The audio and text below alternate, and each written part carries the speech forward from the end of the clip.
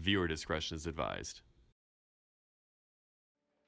Oh, I'm so grateful, and for this I give you praise.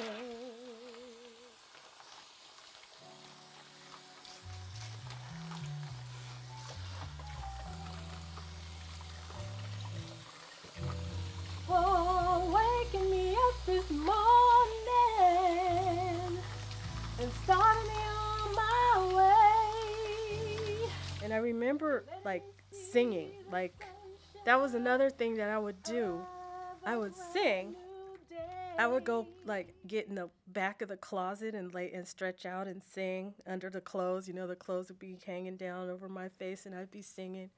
My mother, if she didn't feel like hearing it, I was just hollering. Shut up all that hollering. Stop making all that noise. All of the abuse that happened to me came from family members.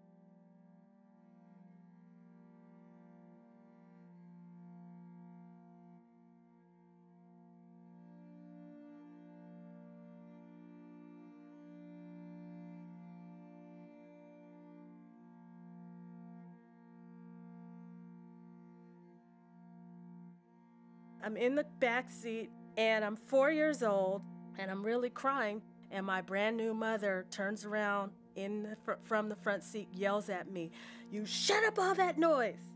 So this is the beginning of my new life with my new mom and dad. This new family starts introducing me to a lot of sexual information. When I'm 4, there's teenage boys in the house. I start learning how to do hand jobs and blow jobs and people touching me and dry humping me and, you know, all of this weird stuff that I don't understand. So I'm trying to figure out how to navigate all of this. I understand that when I do things that make them feel good, I'm a pretty little girl. But it's a secret that I'm not supposed to talk about when nobody else is around.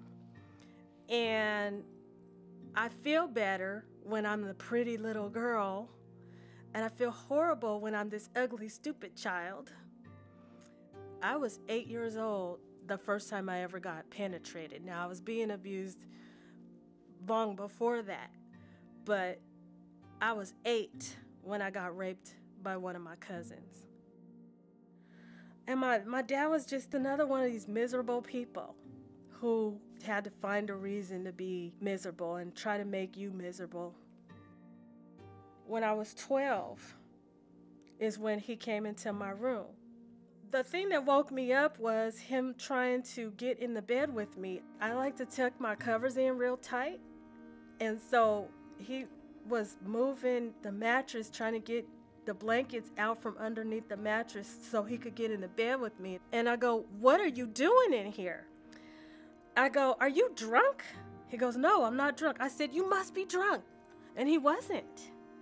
And my mother heard him, but she never said anything to me. Nobody reported him because I've been abused for so long.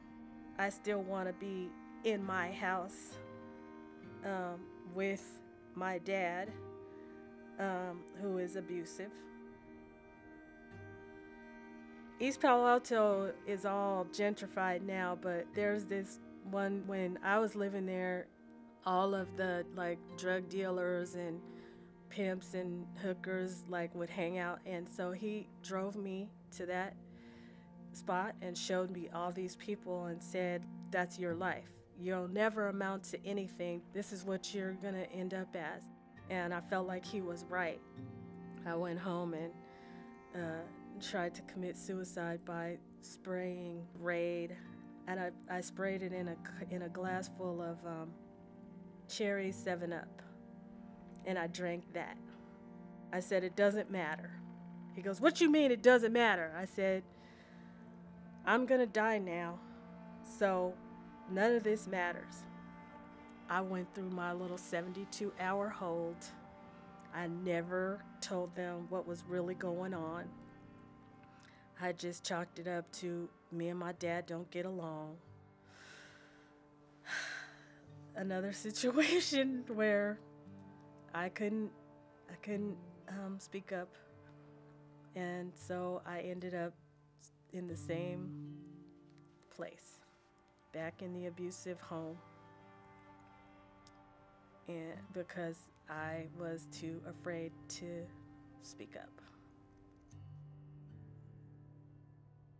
As much as I have healed from my own pain, it just feels huge right now to do something to make sure that little girls don't have to go through that. It feels like I need an army of people to help so that no other little girls have to go through that. And when I think of how many people saw me suffering and how many people knew that I was being abused and they didn't step up, it bothers me. And I'm like, I don't want that for anybody else.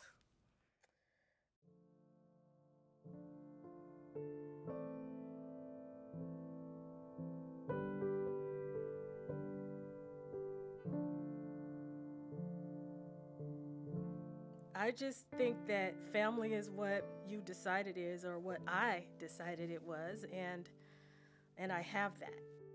There are probably things that show up in my life the way I handle like my grandchildren. Like they don't call me grandma, they call me Kari.